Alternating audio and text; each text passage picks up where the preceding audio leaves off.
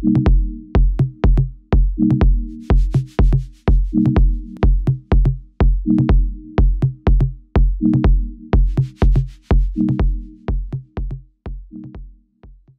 would like to start by saying I'm very happy to be part of this important platform. And in this regard, I'm very thankful to Prof. Liesel Van As for introducing me to Unlocking Nature platform.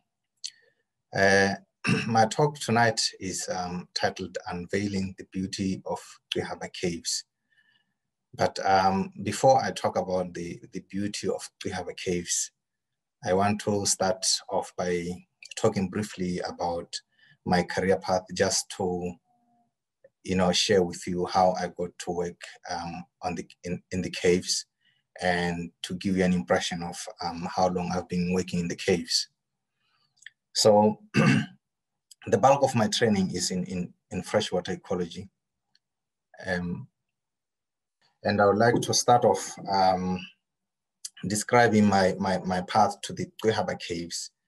At 2006, when I traveled to Maung to work as an assistant for a research team from the UK, which came to undertake a research in the Okavango Delta to model climatic threats to the Okavango. And I joined the team as an assistant. If you look on that picture, I am the young man seated, the most visible person in that, seated in that picture. I worked as an assistant, but in 2007, I enrolled for a master's and MPhil degree, using that part of training to collect the data for my own study. And I did an MPhil research in the Okavango Delta as part of the major objective of the research project. And in my project, I looked at the distribution patterns of invertebrates or insects, aquatic insects in the Delta, basically to examine the drivers of those patterns, and focusing mainly on the water chemistry and hydrology factors. So after working, completing my MPhil, I worked for several projects, a couple of projects at the Okavango Research Institute before getting a permanent employment with BUST. And shortly after joining BUST, I got a government scholarship to study for my PhD at University College London, which was also freshwater ecology research, because I was characterizing the aquatic food webs of the Delta using stable isotopes. But during my period, my study time, my time at the UCL, I secured the Oxford African bursary to study ecological survey techniques at University of Oxford. And this bursary is worth noting that it's available for only one African yearly. So I was kind of lucky enough to get that prestigious scholarship. The training at Oxford required, had a research component which had to be different from my ongoing PhD research. And for that, I chose to study caves. And I chose to work on Rihaba Caves. And this is because I realized that in Botswana, there is very, very limited research in caves. There's limited ecological research in caves. The biodiversity is not well understood. The functioning of the caves is not there hasn't been much done to understand the ecosystems. So I chose to study the Twihava caves, and I continued working on what I was familiar with, the invertebrates. So I studied the invertebrates of the Twihava caves. Now, before going into the describing the beauty of the Twihava caves in terms of its potential as a resource for cave ecotourism in Botswana, and as a resource to drive or to improve scientific knowledge, I would like to give firstly just a brief introduction about the diversity of caves and cave biodiversity, just to give you a context in case you are familiar with different types of caves, or you haven't been to caves before. So caves are different. There are different types of caves. There are ice caves found mostly in the polar regions. There are caves formed from volcano lava flow. But tonight I want to focus on solution caves. And these are caves formed by the dissolution of limestone or similar rocks by the action of water. Rainwater is slightly acidic, and when it interacts with limestone, it dissolves it. I want you to think of limestone as a material similar to that which builds on a kettle element, or when it is used for some time, that can easily be dissolved using a weak acid like vinegar.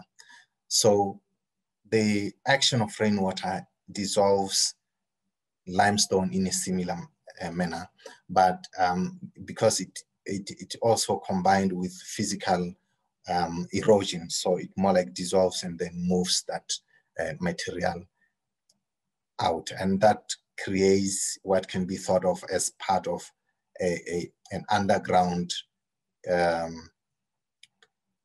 plumbing system. And this is usually the shape of the cave will form in the direction or in the axis of the water flow.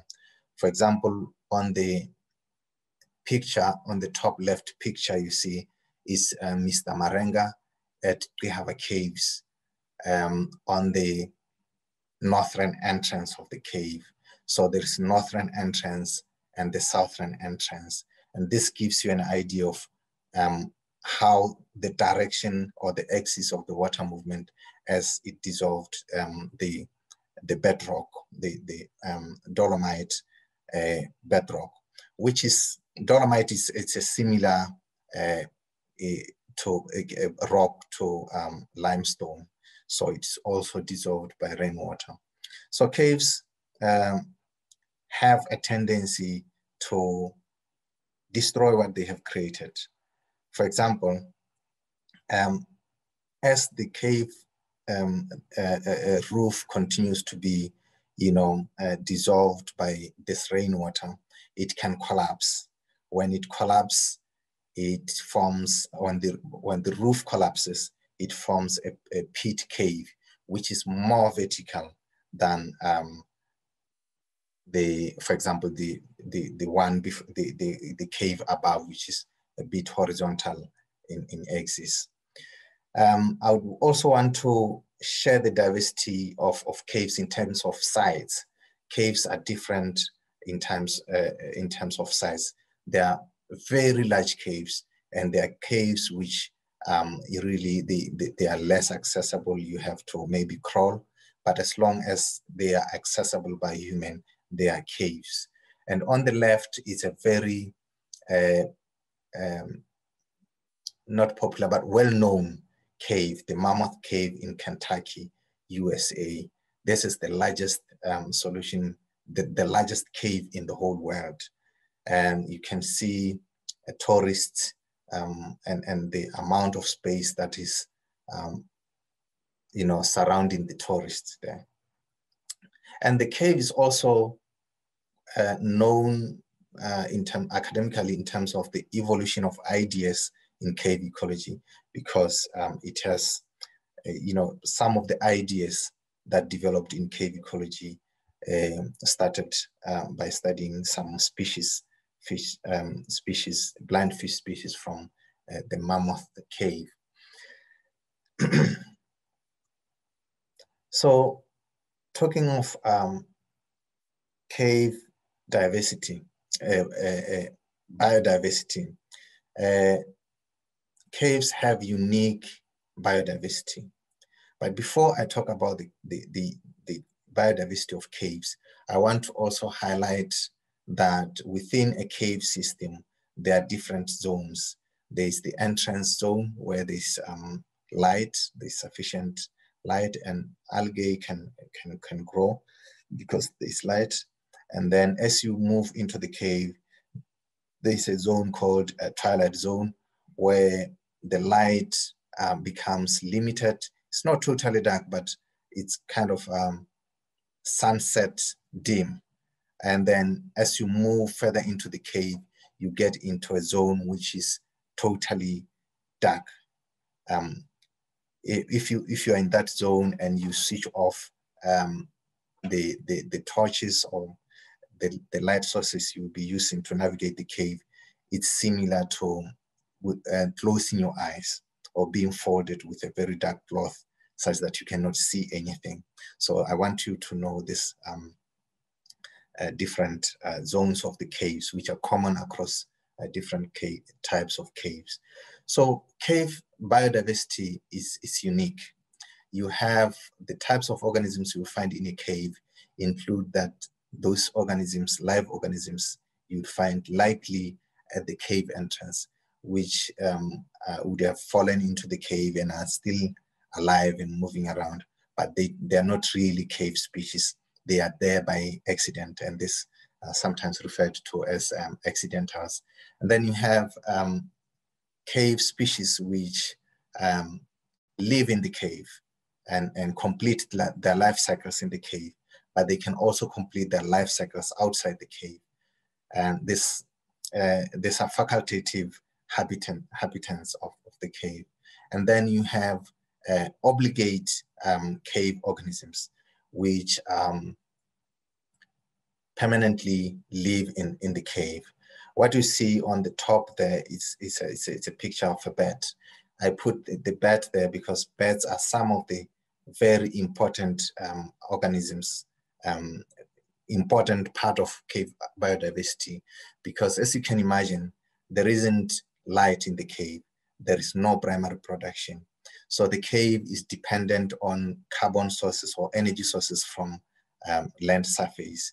And for that, it needs some organisms to more like link the inside with the inside of the cave, the ecosystem of the inside of the cave with outside, because outside is where there is primary production, and bats serve that key role. They forage outside and bring back the energy in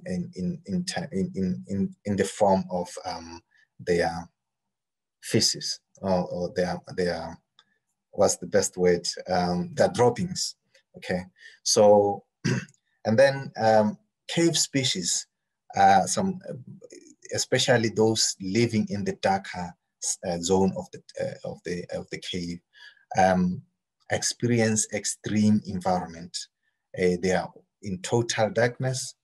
They are in constant high humidity, and there is limited diversity of food resources. This makes the cave environment extreme. I have put the two pictures of pseudoscorpion and a blind fish at the bottom there.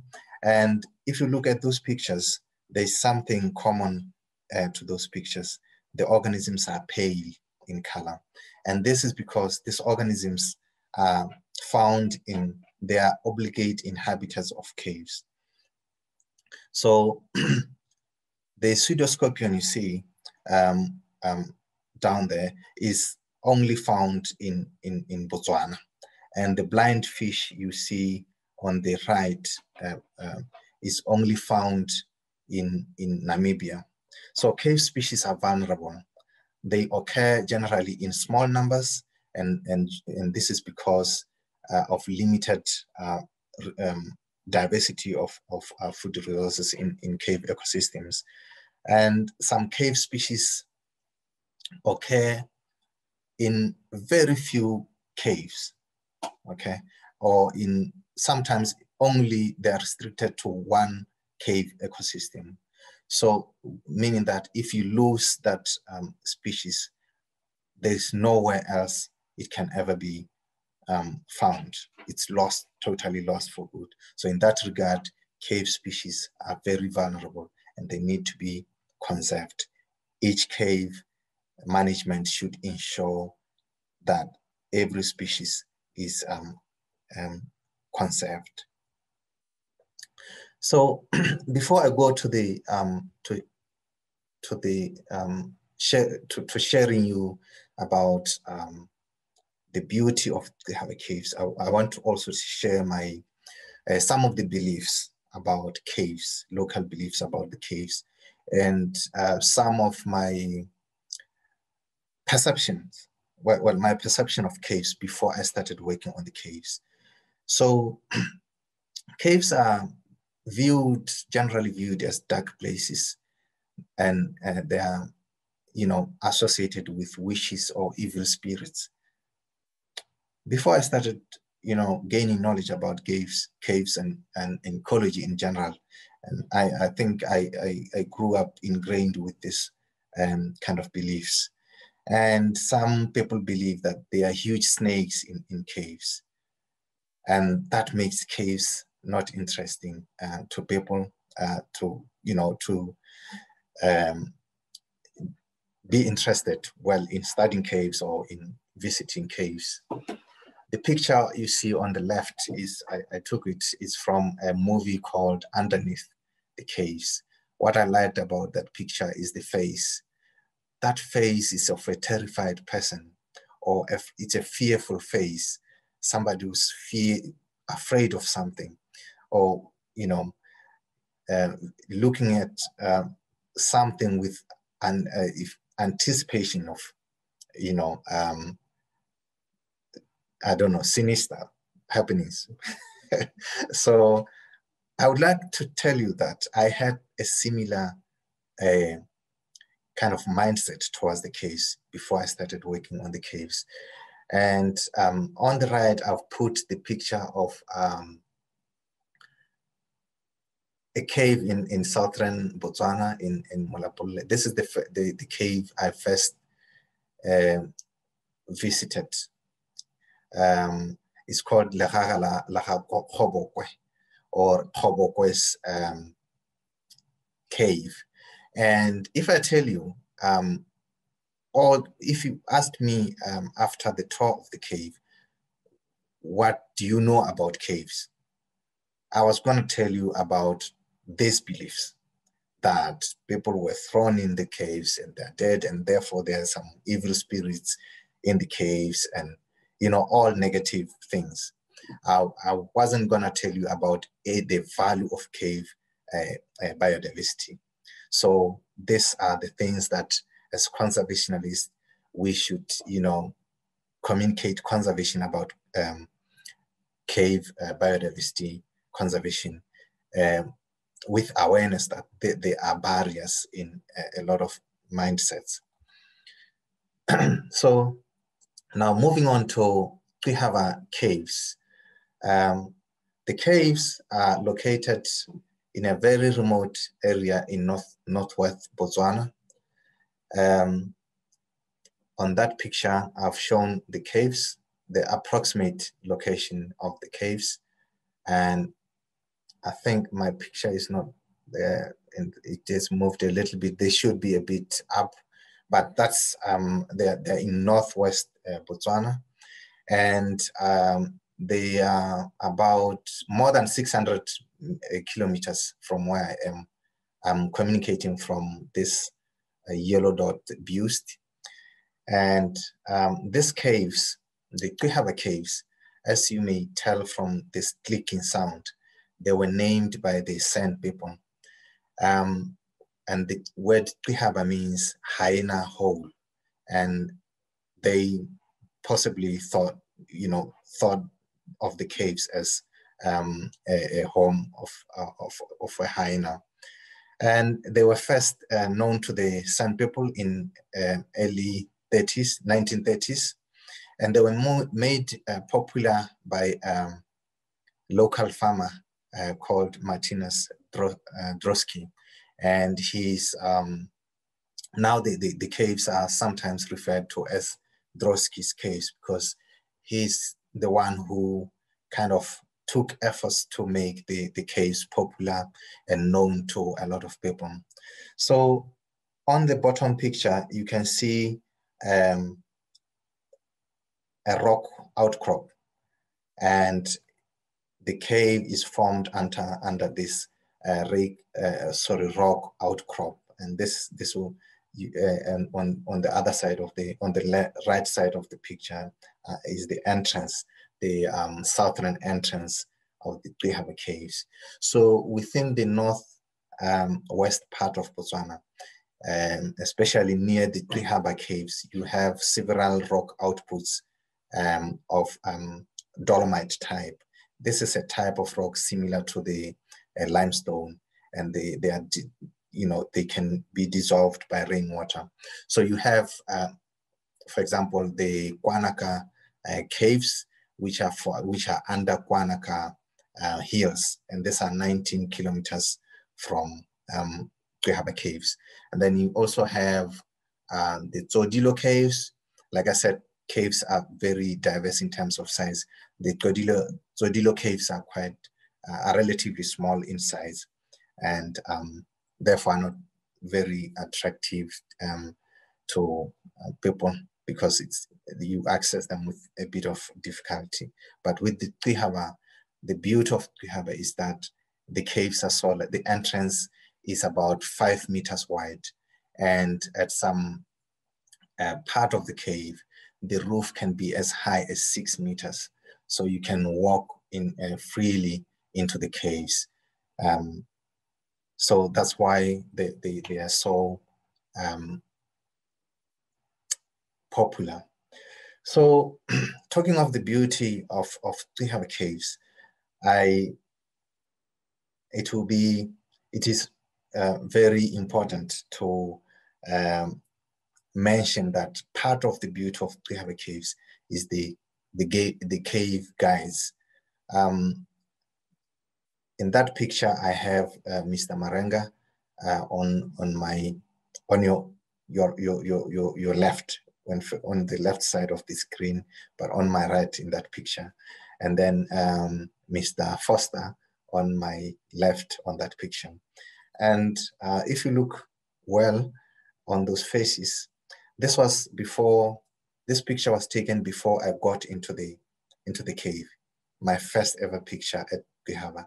And I was about to get into the cave. You can see my face of uncertainty because I still had a bit of, those traces of perceptions of caves that I grew up with. And then you see the face of Mr. Marenga smiling, a very calming kind of a smile. And then you have a determined face from Mr. Foster. So they are beautiful. They form part of the beauty of Twihaba caves that you can expect. So I'll take you through the internal beauty of the Twihaba caves in terms of the formations you can expect when you get into the caves. So as the water drips from the cave roof, it creates some formations called stalactites, and this grow from the roof growing downwards. And these formations are formed from the deposition of that calcium carbonate as it precipitates.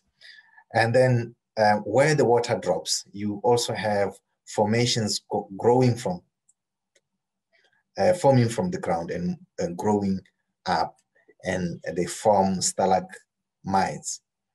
I will, in the following slides, show some of these. And then over time, these formations from the top and those from the bottom meet and then they form pillars. So these are some of the stalactites from the cave, and these formations are amazing. They can stimulate human imagination. For example, if you look on the far right, for me that looked like a shredded tongue, but that's up to everyone's imagination.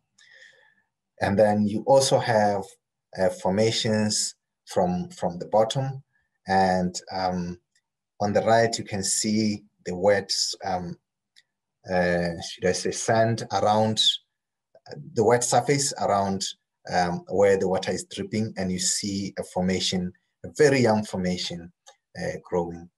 And then these are the other formations. And then you also have pillars.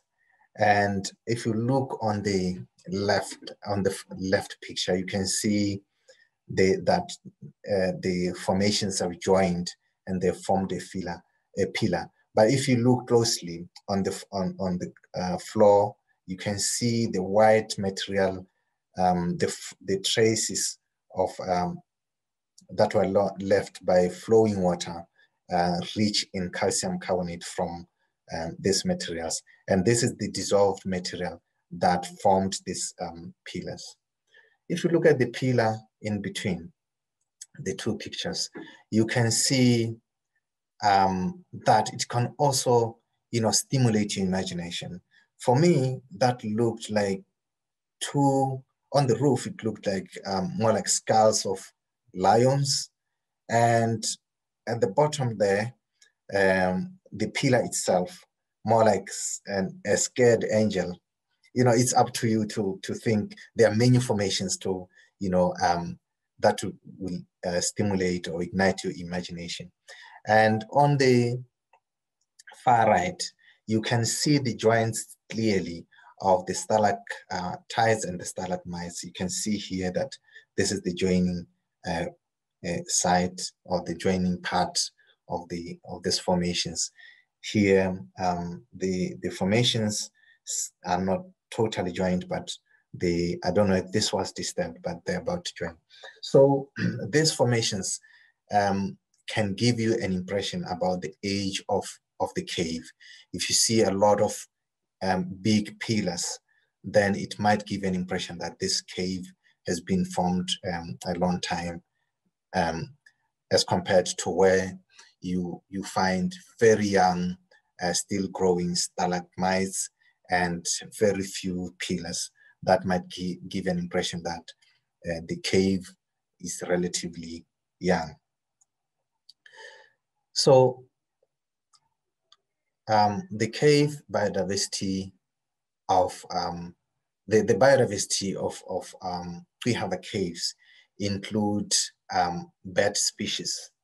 And as I mentioned, bird species are very important to cave ecosystems because they link the food web of the cave ecosystem with the outside or the surface food webs or ecosystem. And that link is crucial because it is more like the root of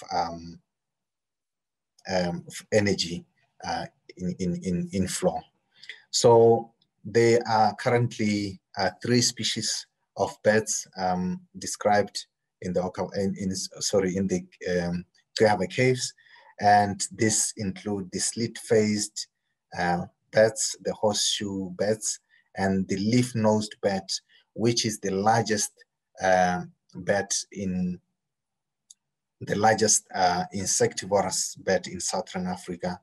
So all these birds are insectivorous. I had hoped that you know, they are kind of those which feed on fruits and those that fed on insects, because it would make it possible more like to map their use of the roof using stable isotopes. So all of these pests are insectivorous. And in terms of their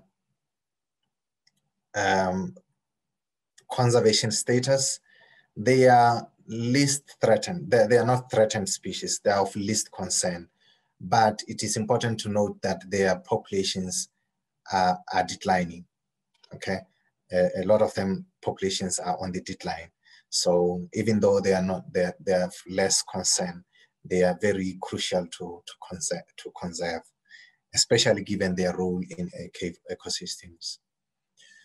In terms of other vertebrates, I will share some of the exciting experiences I've had in Twihaba. So I saw an owl in Twihaba Caves, and I'll tell you how I got to see the owl. So we were in the cave, and we had forgotten, the team had forgotten one of the equipments that we are using, and they left me in the cave. So I decided to switch off the light.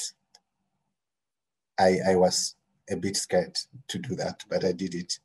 So I switched off and I didn't move a bit. For some time, it was just like that. And then I just immediately switched the light and I saw an owl. I didn't see only an owl. I saw a rat in the cave. And so these are some of and this was in the deepest part of the cave, the humid and ever dark zone of the cave. And then there's also a sign that leopards are using the cave, especially the entrance zone, and because there are some evidence from this, they sometimes drag their kills into the cave. You could see bones of small ungulates and sometimes the markings of the footprints of the leopards. Porcupines also use the cave, and they use mostly the cave entrance and the twilight zone, and not much of the deeper zone. So these are some of the biodiversity of the Twihaba caves. There are also a lot of insects in the cave, especially in the deeper zone, the dark zone. There are a lot of cave cockroaches, but you also have other insects like cave crickets, which I observe them to be most abundant in the cave entrance and the twilight zone. And then the study I undertook, or I did for my Oxford, University of Oxford thesis, is the only quantitative ecology work that has been done in Twihaba caves. So you can, have an idea that there is still a lot to understand in the cave. There's still a lot of beauty to unveil about the caves. So one interesting thing about cave biology, so cave ecosystems or cave species, is the question of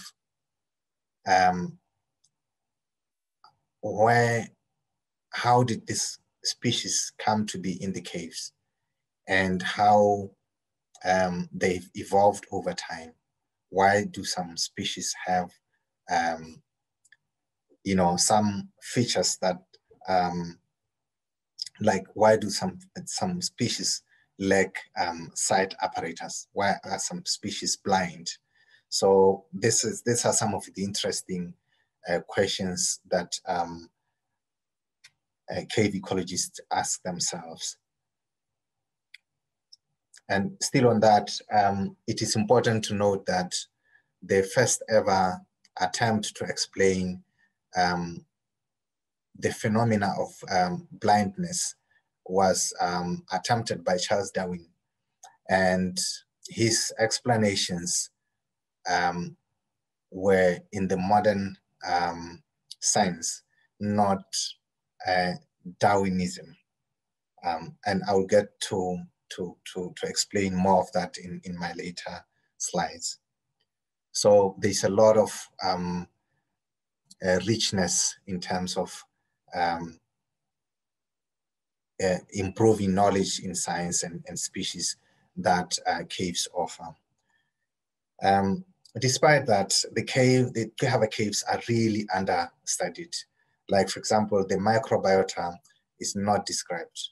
There's no single study which has described, for example, the kind of bacteria that you find in Kehava caves, the kind of fungal species that you find in the Kehava caves. But that has, knowledge of that is really potentially useful to improve human welfare and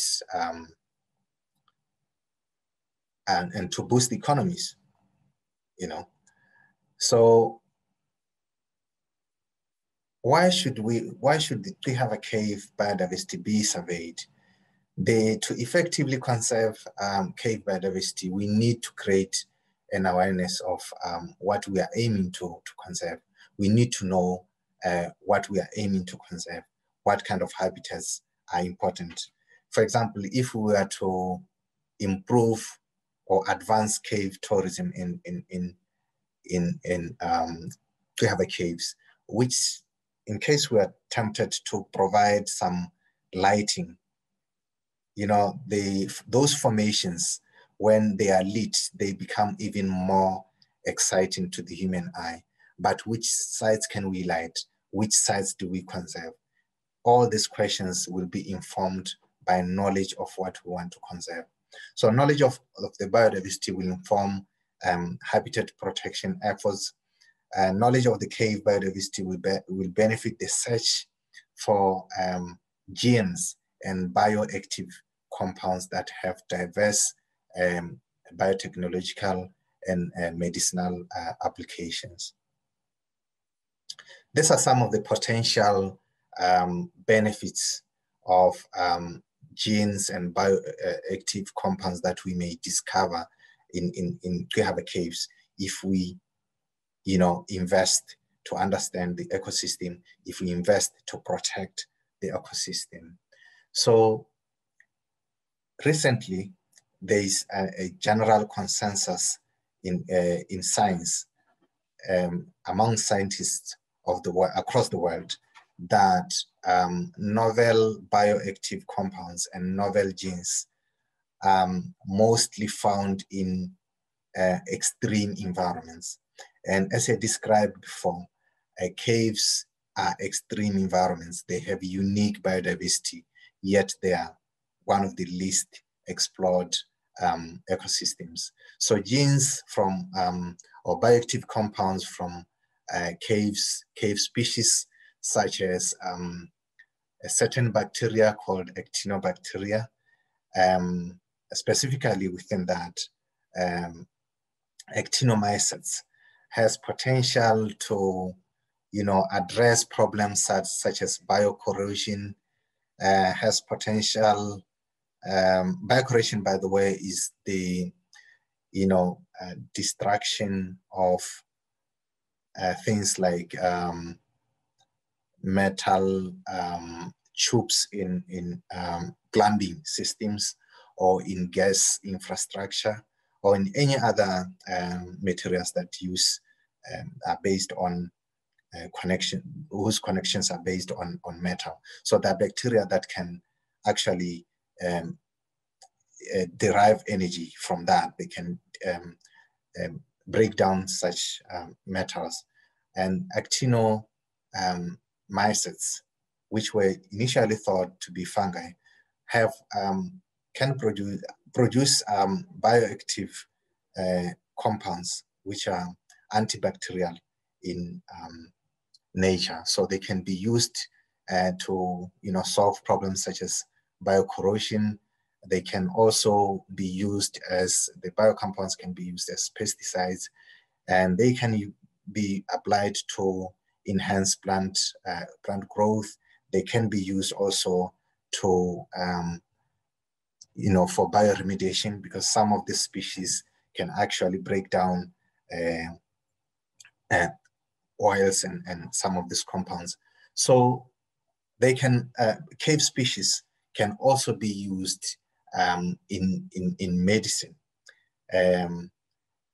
Apart from the bacteria, some proteins from spiders can be used to help in,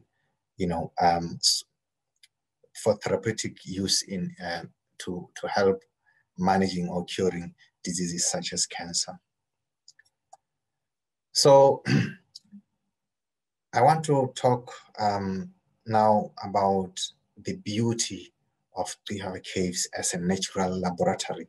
So caves provide a constant environment, a constant gradient of light from the light and zone in the entrance to the twilight zone to the deeper permanently dark zones. They also provide a gradient in air circulation, in humidity, and in other factors. And these are very stable environments that can act as a natural laboratory to advance science theory. For example, some troglomorphic features. Troglomorphic features, if you remember the earlier pictures I've shown of some pale organisms, such as that blind fish and that pale pseudoscorpion. These are features associated with being in the dark zone permanently. So one of the questions, for example, is whether these are due to lack of stimuli at developmental stages to stimulate pigment production, or is it because these organisms don't have the genes that produce pigment? Or in the case of sight, is it because the organisms lack some genes that are responsible for sight apparatus? Or is it because there is no stimulus, environmental stimulus? So these are some of the questions that it's an ongoing discussion. And as I said, the first person to explain lack of sight in cave organisms was Charles Darwin. And in his explanation, remember that time the things like genes were not known, the DNA was not known. So it was, explanations which were a bit at a rough level in terms of expressions of features in organisms.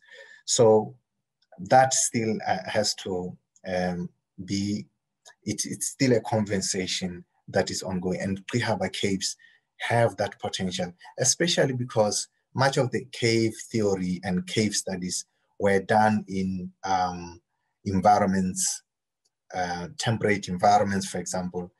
Very few studies have been done in environments such as Botswana, where the surface temperatures are highly fluctuating. So we have Twihawe to help us to advance knowledge about cave ecology in arid environments.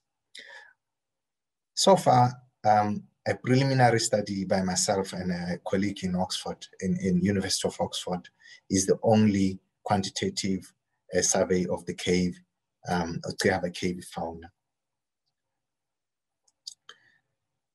So I want to talk about, continue to talk about the Kihava cave as a treasure, as a beauty, a beautiful natural laboratory. So I earlier talked about stalagmites, and these formations form over a very long time to achieve a big size, and over time they form layers more similar to tree rings that can be used together with stable isotope techniques. They can be used to make inferences about past climate. And given the proximity of the Kehave caves to the Okavango Delta, this can, complement the studies in the Okavango Delta, especially those looking to infer on past events. Okay, so Kehave caves, very, beautiful in that regard.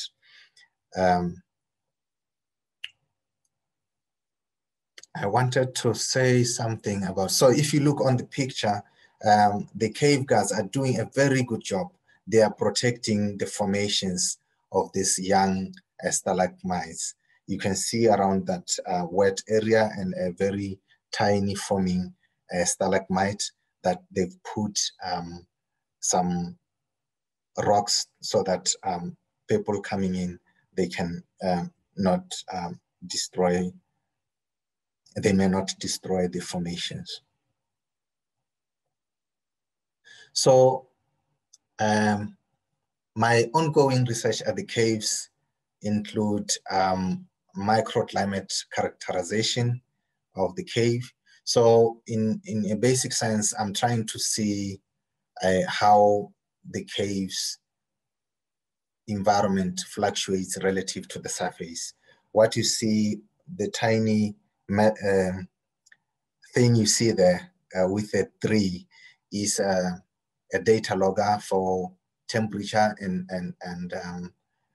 humidity, and it records temperature and humidity on hourly intervals, such that you can describe the microclimate of the cave in terms of day versus night fluctuations, or in terms of seasonal changes.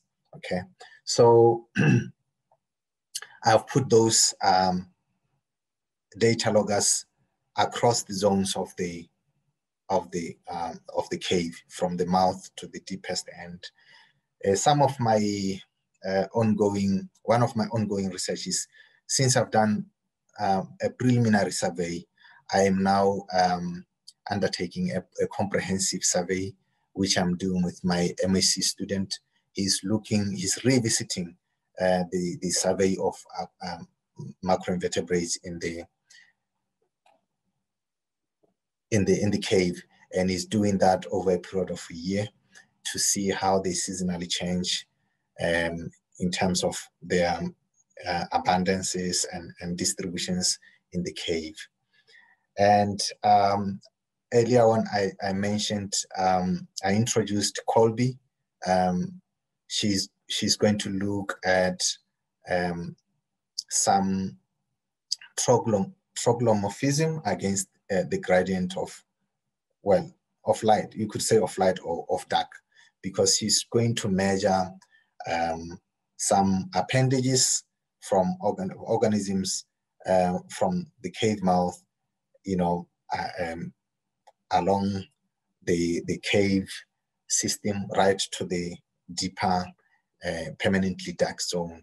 And this will hopefully add to the conversation of whether some of these features are due to environmental stimuli or they're because of genetic makeup.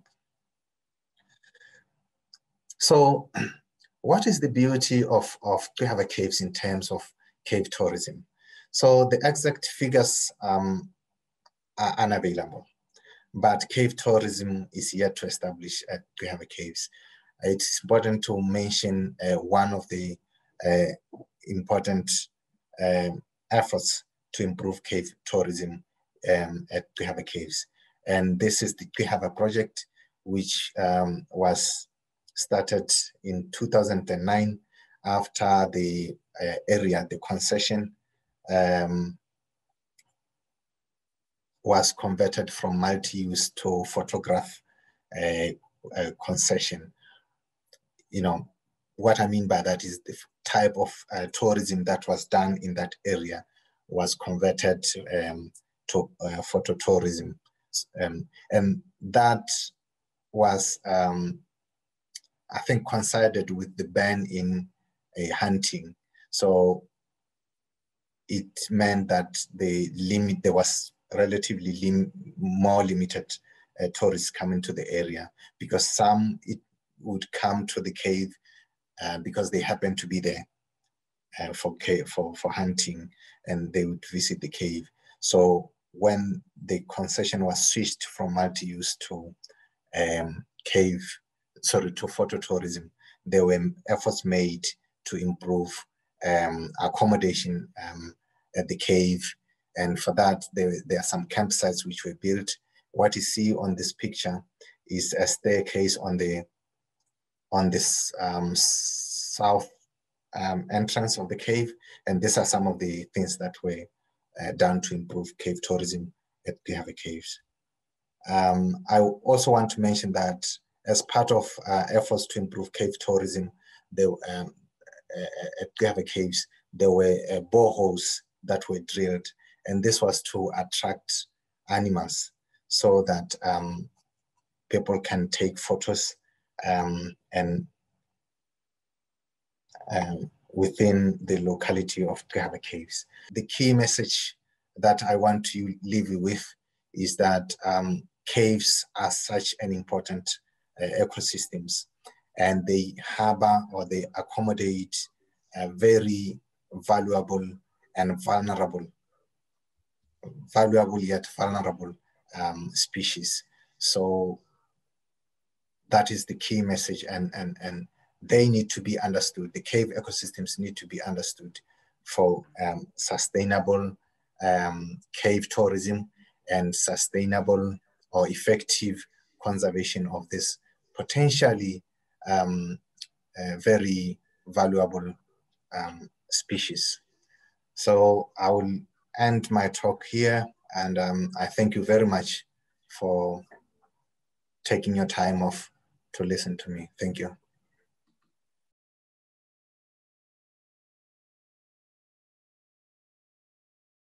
Richard, I'm curious to know if there are plans to develop Kwihabe's tourism further. As you pointed out, there's not only the attraction of the caves and the wild animals, but there's also a very strong Basarwa community at Kaikai, isn't there? And that could be a component of the tourism attraction. I'm just wondering if there are plans to take it forward. Thank you very much for that question.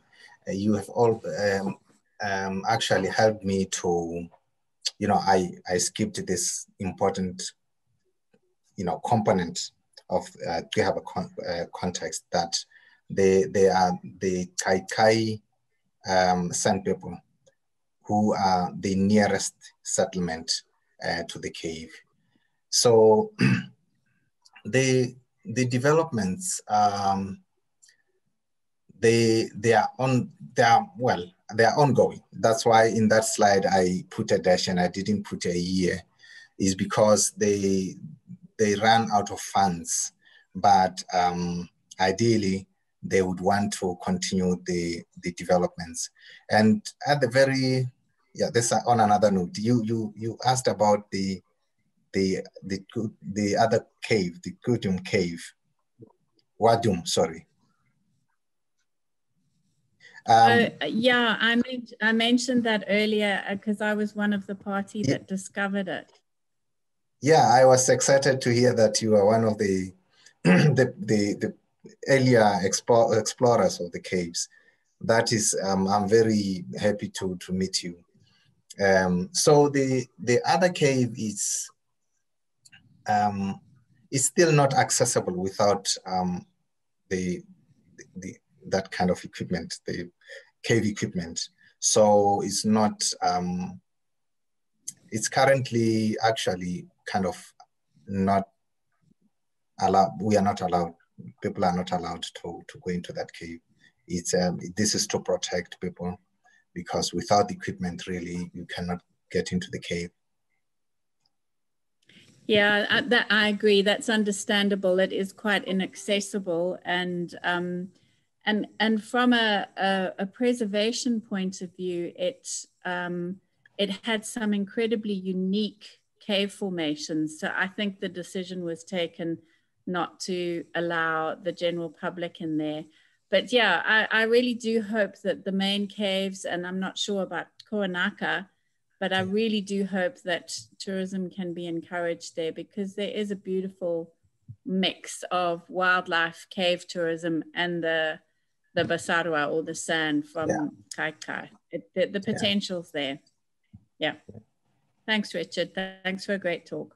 Thank you, Richard, for a really interesting talk. My questions, and they're very slow, but I was wondering if the speed of the growth depends on water flow, or if it's fairly consistent growth, and if you get layers that can be dated like tree rings, or if you have a very wet year, is there more subsurface water flow and the stalagmites and stalactites grow faster?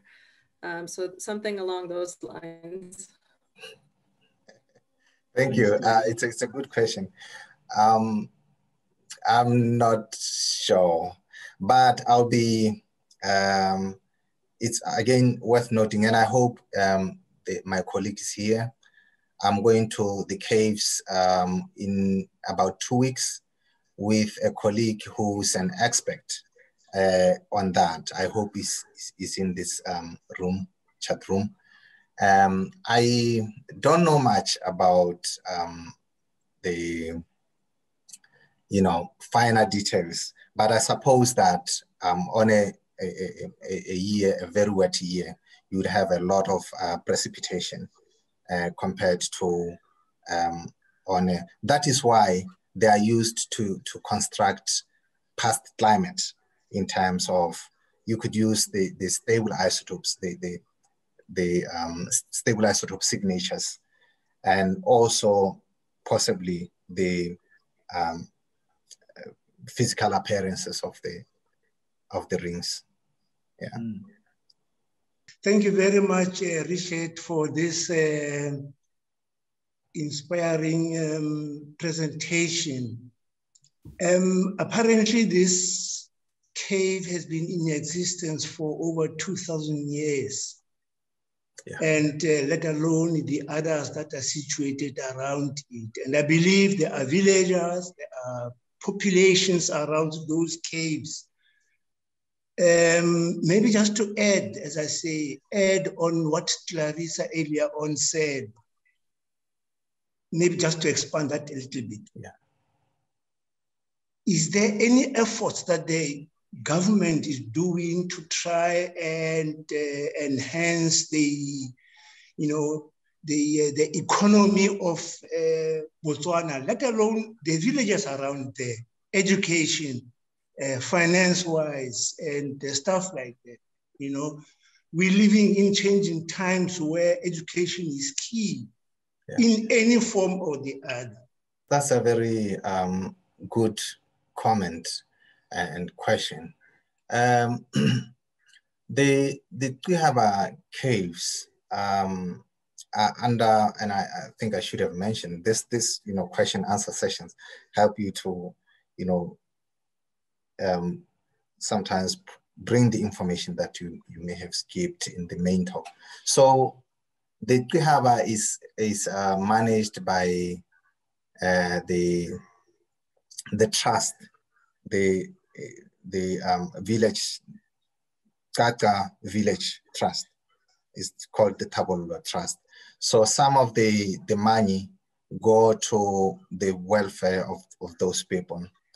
In terms of trying to improve cave tourism, the Botswana government, through Botswana Tourism Organization, have, since 2009, engaged in the Twi Harbour project, and that aimed to improve cave tourism, and hopefully so that it benefits the San community and the community, the economy in general. And I must mention also that our former president, Lieutenant Sasraza Ian Khama, was very passionate about the project, such that people believed that he had the keys to the caves. My computer freezed when I was about to show you a slide with a picture from a local newspaper showing that the president no longer has the keys to the caves.